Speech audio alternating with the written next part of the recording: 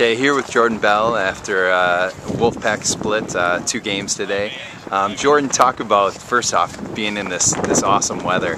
It's a lot better than Wisconsin right now. I mean, we've been stuck in the gym for I don't know how long. This is the first time we've actually got out and played on a field. And talk about that, making the transition from playing inside, you know, and all that stuff that goes with that, and then being able to transition to outside.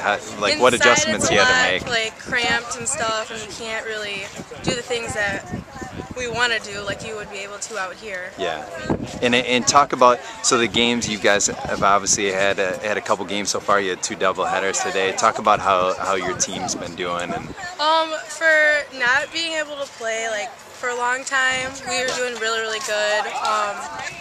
We've won 2, lost 2, and we became like really close coming back on some of them. So. And how do you feel you've done individually? Individually, there's still stuff I need to work on, but I think I'm pretty solid right now. Well, hey, congratulations, Thank you. And keep up the good work.